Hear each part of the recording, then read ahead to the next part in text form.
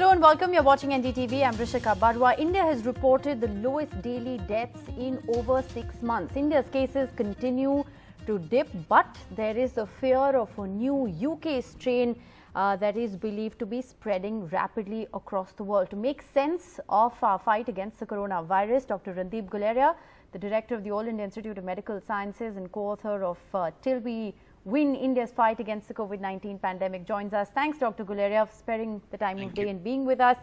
I want to begin by asking you about the cases continuing to decline in India and contrasting this with, the rise that we are seeing in terms of the global cases. What explains this trend? What is it that India seems to be doing right, according to you? So currently, as we look at things, it seems to be that in India, we are in a much better position. Both in terms of the number of cases, our recovery rate and our mortality. There could be a number of factors. One, of course, is that we've been very aggressive in promoting COVID appropriate behavior. Even there have been fines being put forward for people who are not wearing masks. Also, I think we are a younger population. We probably get less severe illness and therefore are not manifesting as much as the Western world is.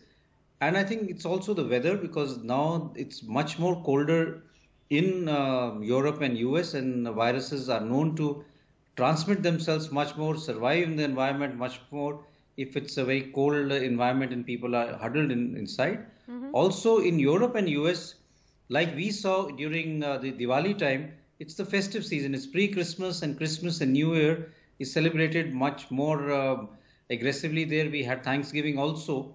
All of this leads to people mixing, crowding, and that has led to a surge in cases in Europe, UK, and in the United States. Right. It's interesting that you talk about how it's much colder in the countries that we're talking about. But despite, a very severe winter in several parts of North India, we've managed to contain the numbers.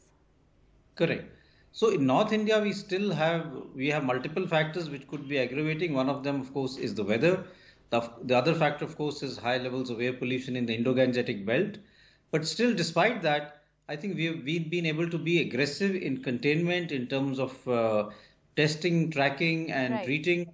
And that has really helped us, and we've been able to maintain the downward trend in a sustainable manner now for many weeks. Right. Also, in terms of daily COVID deaths, India has recorded, its lowest daily deaths in 6 months. This has, of course, prompted many to ask, Dr. Guleria, can we go so far as to say that the worst is now over? So I think, yes, we could say that the worst is over, because we have a sustainable decline. But like we've seen with the mutation, this is a virus which we have to be very wary about, and we don't know how it will evolve over the next few weeks. Yes. Therefore, I think till we have a vaccine and we are comfortable that a sufficient number of people have been vaccinated, we will still have to be very, very cautious. But I think we can say that we can have a little bit of cautious optimism, if I may put it that way. Okay. So we can be cautious, optimistic, which sort of prompts me to my next question.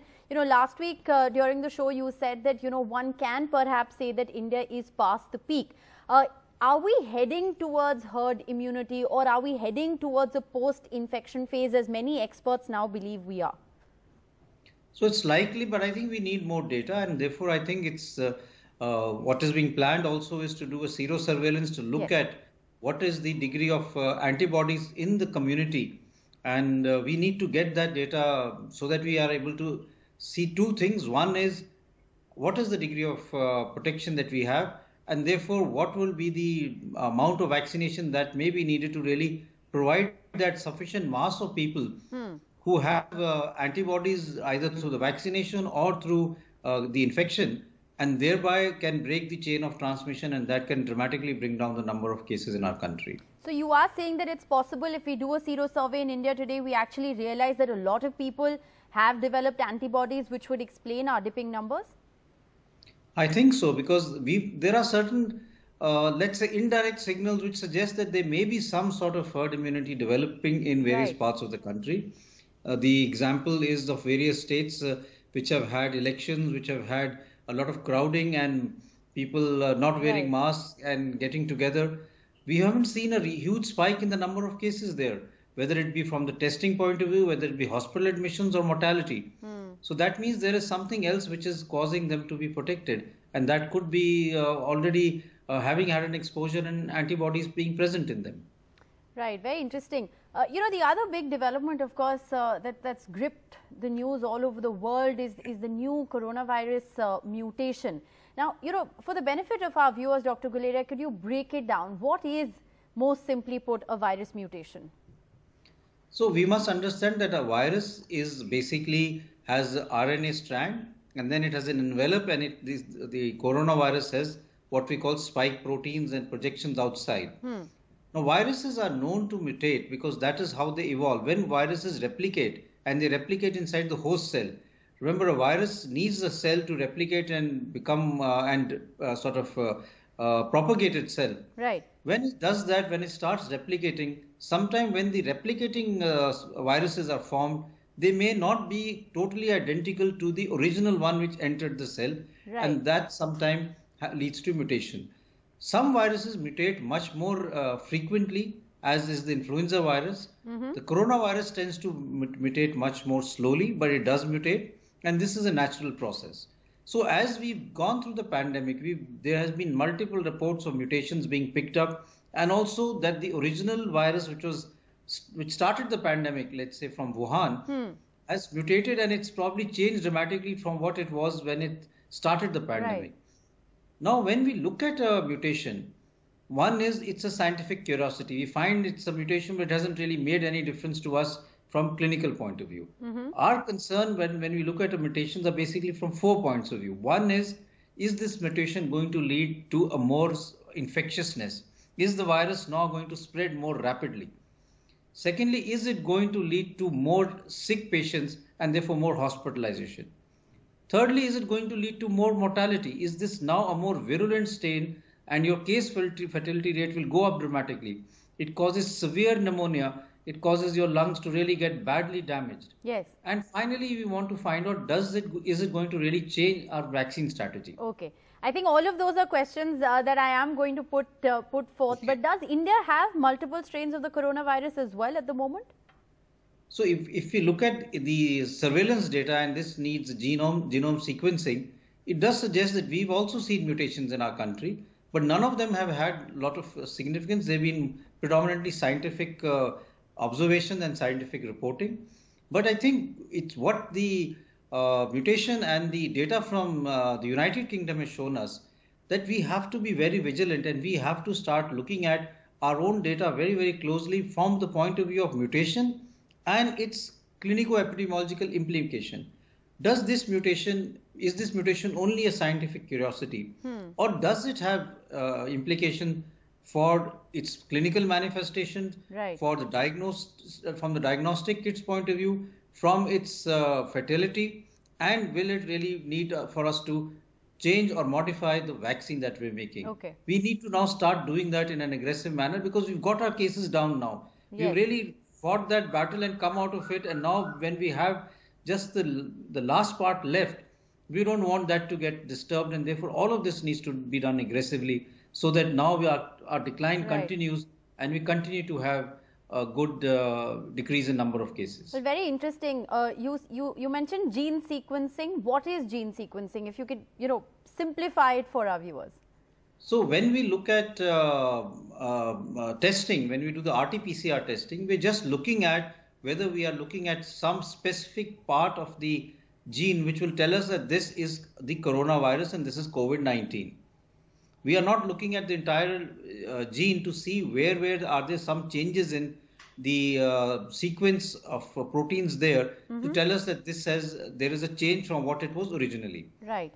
Now, so this is a more sophisticated test. It's done in lesser labs, and from the cost point of view, it's relatively a little bit more costly. So it is done in most countries, and this is what India is now doing, is what we had already started, but we're now building on that, is to develop a consortium of network of labs which can do gene sequencing, and you pick up a certain percentage of samples. So you can do two things. One is do random sampling from all areas, and you pick up and see what is the change in the gene, has the virus mutated, and is it of significance or not. Right. Secondly, look at areas where there is some sort of a red flag.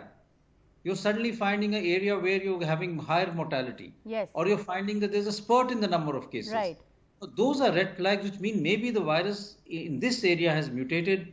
So besides doing all the epidemiological work that we do in terms of containment, in terms of house-to-house testing, we should also take samples and sequence them to see, has this virus changed from what we're seeing in other parts of the country, and therefore develop an action plan accordingly. All right. The UK virus mutation, and let's just talk about that specifically, has been detected according to the World Health Organization now in 8 European countries. How can we prevent it from spreading in India? So I think the issue here is, first is looking at individuals who are coming from outside and testing them, especially those who are positive, yes, having a very strong surveillance, and at the same time looking out for any red flags, like I mentioned, which suggests that there is a different behavior from what we've been seeing over the last few weeks. Right. We're seeing a downward trend. If that continues, we need not worry. But if we suddenly find that there's a spurt in the number of cases, then we really need to start doing the testing. As a matter of fact, that is how this variant and its effect was picked up in the UK. Right. The mutation was actually noticed on 20th of September. It was reported on 20th of September, but it was felt that this is like any other mutation that they've been seeing. Right. But then when they started looking at the surge in the number of cases in southeast England and in London and in the Kent area, and they started comparing it with the mutation, they found a strong correlation that wherever this mutation was being seen, there was a spike in the number of cases, although it was not being reflected in number of hospital admissions or mortality. So the conclusion that they drew was that wherever you're finding this mutation, you're seeing more cases. Right. And based on modeling data, then it was concluded that your R naught, that is how much it spreads, had gone up by 0.4, and therefore this strain was 70% more infectious. So this is the type of surveillance that we now need to develop. Right. As we reach a stage where the number of cases has come down significantly. You talk about increased surveillance, but the other question, of course, is, are symptoms any different? Can people themselves be watchful of something different which corresponds to a mutated strain? So I think the concern that individuals have is, are symptoms different? Is it a more serious strain? Is it going to lead to more hospitalization? Is it going to lead to more deaths? Whatever data we have, and there is a lot of data now emerging from UK and from other countries where the strain is being reported, does not suggest that the symptoms are in any way different. Okay. It's still a COVID-19 virus. The virus behaves in a similar manner. It is not causing increased hospitalization, nor is it causing increased deaths. So I think we need to be reassured that from that point of view, it's not going to lead to a huge spurt in our case fatality rate. But having said that, we have to be very cautious and continue to observe and do the surveillance, right, because this virus will mutate again. So we've picked up this mutation. A month or two down the line, it will again mutate. So we have to be as smart as the virus, because we need to be able to stop it in its track rather than allowing it to spread and then start doing things. Right. Sticking to this UK strain, and I know you've clarified that it spreads more rapidly but not necessarily more deadly, but it's spreading even among younger adults, which wasn't the case with the strain that we're seeing in India, for instance. Will it therefore cause more deaths and hospitalization, especially talking about younger adults? So again, this is an observation which was seen in UK, that these cases was being seen more in the younger age group. But there could be multiple other factors which could explain this. In terms of the younger age group going out much more, mixing with each other much more, especially during the holiday season, going shopping, going to pubs or bars. And therefore, it's possible that this observation may be related to other factors rather than the virus itself. But we need more data before we can say that. Right. But even in the younger age group, it's not been shown to be linked with higher mortality as of now. Okay. The million-dollar question, will the coronavirus vaccine be effective against different mutations of the virus? You yourself have said, we need to be more vigilant. The virus can mutate in a matter of weeks. So will the vaccine therefore be effective to these different mutations? So I think we have multiple vaccines and they are using different platforms. Secondly, vaccines try and induce neutralizing antibodies by acting at different sites or multiple sites in the spike protein, on the level of the spike protein, and they also induce what we call a T cell immunity in the human body. Therefore, it's quite very unlikely that vaccines will be ineffective. Right. The vaccine will still work despite the mutations that are happening. However, we need to see, will this affect the efficacy of the vaccine? I think we need more data for that. And we also need to have a plan in place in case there is a major mutation which may lead to significant decline in vaccine efficacy. How can we change the vaccine, which can be done, right, so that it covers for the mutant strain also? But will, as experts have suggested, vaccines need to be tweaked to respond to future mutations? Is that even a possibility, scientifically speaking?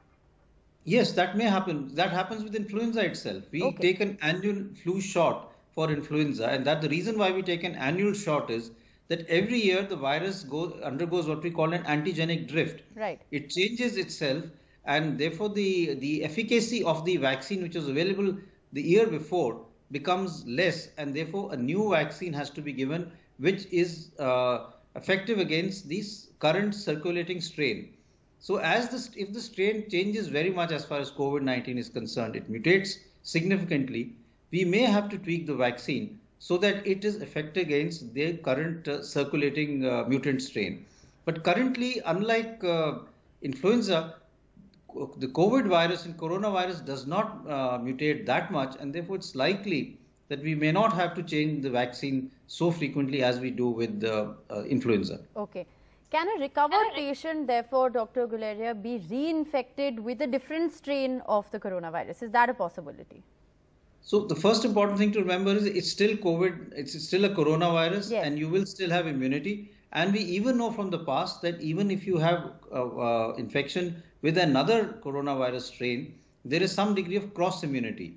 So with this strain, when the change is not that much, it's the same strain which is only mutated, you will still continue to have protection as far as you have antibodies and cell-mediated immunity in your body. Therefore, if you have had infection in the past, the chance of you getting reinfection with the new mutant strain is less. You will have some degree of protection. Okay. Once again, we're hearing of a Boston doctor who's, reportedly had a severe allergic reaction, this time to the Moderna vaccine. Once again, pointing to questions around safety and efficacy of COVID-19 vaccines. What should we make of these allergic reactions that are being reported? Because, it doesn't inspire confidence. Many say it takes a decade for a vaccine to develop. These vaccines have developed in a matter of 10, 11 months. Are they really safe? So I think it's very important to understand how these vaccines were developed in such a short duration. The first thing is the vaccine platforms which have been used research has been going on for more than 5-6 years to develop such platform, and they've been used in various other vaccines, like trying to develop the Ebola vaccine and others. So it's not a new platform, but a lot of things have been compressed because of the fact that things have been done in parallel rather than sequence. We would do initial animal studies, then you will do a phase 1 study, get the data, then do phase 2 studies, phase 3 studies, then take the approval from the regulatory authorities. Here, because of a lot of investment which the government has done, which the industry has put in, these phases have been done in parallel. But in no way has safety and efficacy been compromised. Right. Therefore, I think one can be reassured that the vaccines are safe and efficacious. Now that raises two issues. One is why are people getting the allergic reaction?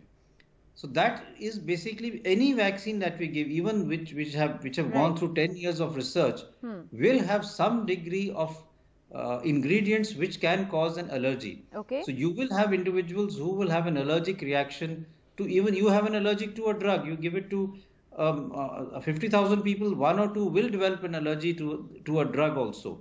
So that is something that is inherent with any vaccine or drug, that someone will develop allergies, and that is why you should observe individuals after they've been vaccinated for at least some time so as to make sure that they don't develop an allergic reaction. The second important issue to understand is that there would be some rare side effects which may happen on a long-term basis. Right. All of these vaccines, we have a good animal data, we have data for follow-up, which may be for 2 to 3 months, but we don't have a data for follow-up for 6 months, 1 year. Now, it's very unlikely to have any side effects which will occur after 6 months to 1 year of a vaccine, but rarely they can happen.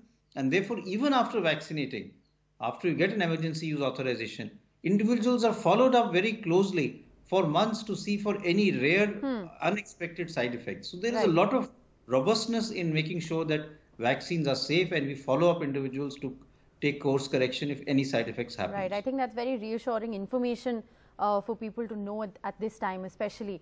Dr. Guleria, the other big issue is one of night curfews. Are they really effective in stopping the spread of COVID-19 currently? A lot of conversation around that. So I think the use of night curfew may not be that useful because it's for a very short duration. You may decrease the chance of people partying or going to pubs or to restaurants by doing this, so that people go home early and therefore are not in the market or in a restaurant for a longer period of time. If that is the intention, you will have a decrease in the number of crowds in a particular city, but it will not really break the chain of transmission, because for that you need to have a more sustained and lockdown for a longer period in time. Okay, then what precautions should be followed during New Year celebrations? We asked you these questions during Diwali as well. With festival season this entire week, what would you like to tell viewers? So I'd like to tell the viewers that now we are in a much better position. We already have a good decline in the number of cases. The vaccine is just around the corner, and therefore this is the time where we need to be really careful in terms of COVID appropriate behavior, especially when we're worried about this new strain. So therefore, wearing a mask, avoiding crowded places, maintaining physical distancing and hand washing is very, very important. This is not the time when we're celebrating New Year and Christmas that we should have a loved one go into hospital or we lose a loved one, and that will be really regrettable when we consider that maybe 2 months down the line we could have vaccinated someone and he could have been protected. Right. So I think this is the time when we need to be overcautious, because there is now sort of light at the end of the tunnel, and we just need to wait for some more time. Absolutely. Stay home, stay safe continues to remain the mantra. I want to, very briefly just talk about the India vaccine timelines as well. The ICMR has said that Covaxin phase 1, phase 2 trial data has been promising. This, of course, hasn't been peer reviewed just yet. But in the light of this, what is the timeline, Dr. Guleria, that we're looking at for a vaccine in India? So I think we are all looking at the regulatory approval, and a lot of data has already been given to them. Like I said in the beginning, for any vaccine to be given regulatory approval and for it to come into the market, there has to be confidence among the regulators that this is a safe and effective vaccine. So this is what is being done.